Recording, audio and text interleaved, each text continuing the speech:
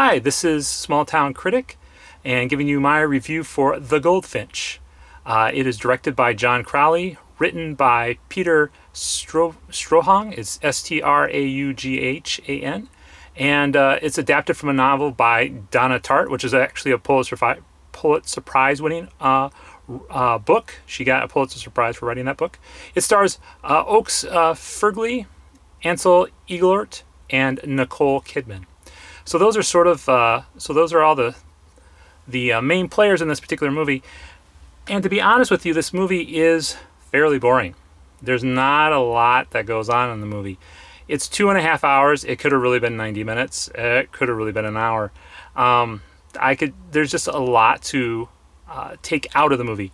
What I see what they're trying to do is so this movie is based around a 13-year-old kid whose mother dies in a terrorist attack at the Metropolitan Art Museum. And he's with her. And he ends up stealing this painting called The GoldFinch. Now, it sounds like a really interesting concept for a movie. You know, are they going to be figuring out who bombed the museum? Are they going to be figuring out how his life plays out after that? How does he remember his mom? And they try to go with that last angle, but most of the time, since it was adapted from a book, I think there would have been a lot of cool, interesting ideas of how the character is feeling and what's going on in his mind and soul and stuff like that. But the movie doesn't really show that. What the movie shows is he takes a lot of drugs because that's how he deals with the pain, and then he holds on to this picture to remind himself of his mom. And that's the whole movie. It's him going from scene to scene to scene to scene, trying to sort of navigate what happens after his mother dies, and they do a really poor job of it. I mean, the characters aren't very interesting. I just didn't see where this was going, and at the end there's sort of this, well, it means this, and that's sort of like, yeah, okay. I think they were trying to have a Rosebud type moment in this, but this is definitely no Citizen Kane by any stretch of the imagination. You know, I was really disappointed. Like I said, there's some of it's actually the cinematography is really well done, actually, to be honest with you. There's these great scenes where he's at, and the costume design as well too, but it does not save this movie at all. The writing is atrocious. The scenes are atrocious, long and boring, and they don't have a point. The actors themselves are sort of like looking like they're acting in glue. They at times don't seem to know what type of emotion they're supposed to have or what. And they tend to have the same face the whole time to represent, you know, sadness or happiness or gladness.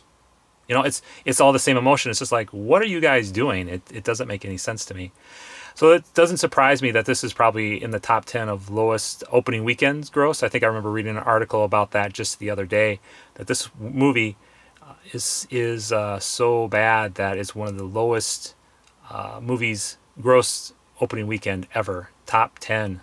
That's not a good sign. You know, and Peter, the screenwriter for this, has not had a lot of good hits. I mean, he had a good one with Taylor, Tinker, Soldier, Spy. That was, I think, an Academy Award winning nominated film.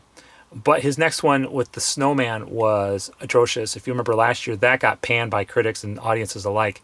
And unfortunately, this movie, The GoldFinch, is more like The Snowman than it is about Tinker.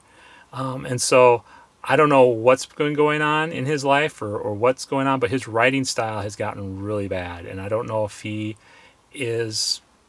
maybe he should try a different genre of script writing, because what he's doing right now with adapting these novels is not going well.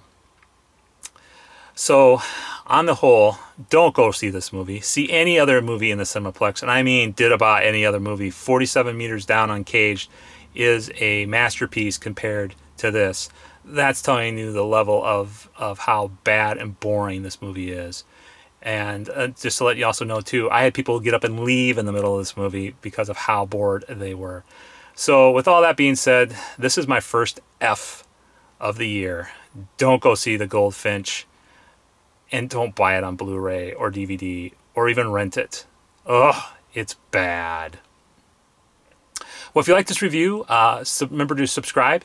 and leave a comment below. As always, this is the Small Town Movie Critic bringing you movies each and every week, so you can see whether you want to go see them or not, and so you know where to spend your hard-earned dollar. You guys take care, and I'll have a great week, and I will be back next week with another movie review.